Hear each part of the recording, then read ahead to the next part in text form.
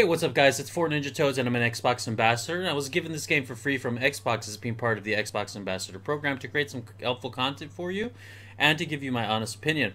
Now, in this video, I'm going to show you how to create some loadouts, your equipment and weapon loadouts, and I'm going to give you some information as to why you might want these loadouts as well. Now, you can do this from an item box, which, for example, this item box happens to be in my room, but you can also do it from the campgrounds while you're on a quest or also on an expedition. This menu might differ a little bit, but all you have to do is look for the change equipment.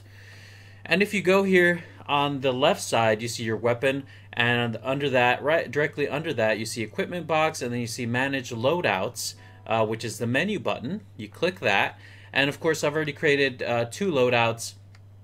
For example, this equipment loadout that I have right now, if I want to save it here, all I do is hit Y, save equipment loadout to the slot.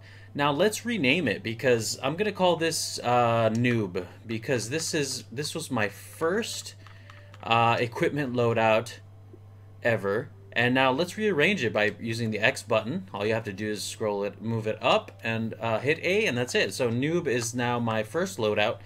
Okay, so that saves whatever your current loadout is. Now, if you go back and you actually go and change your loadout, let's say I want to have a chainmail and a chain headgear, but I want my gloves to be leather and my belt to be leather for whatever reason. I don't have a lot of equipment, but in the future you will have a ton of equipment to use. And let's say I want to use a different weapon.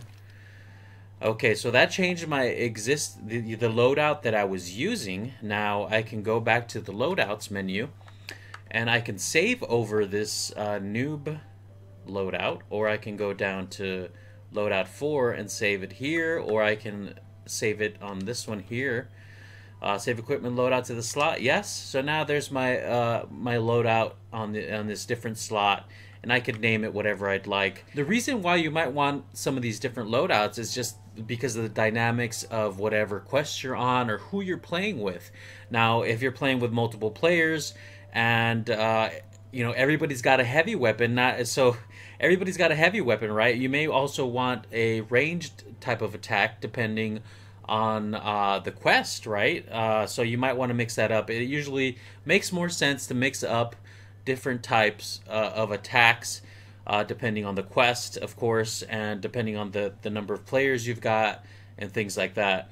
So that's one of the reasons loadouts are very, very, important in this game. So there you have it, guys. Just a quick video. I hope you guys enjoyed it. If you thought it was useful, hit that like button. Drop me some comments if you got more additional information or any questions that you might want to add. This is 4 Ninja Toads, and I'm out. Peace. Yeah, yo.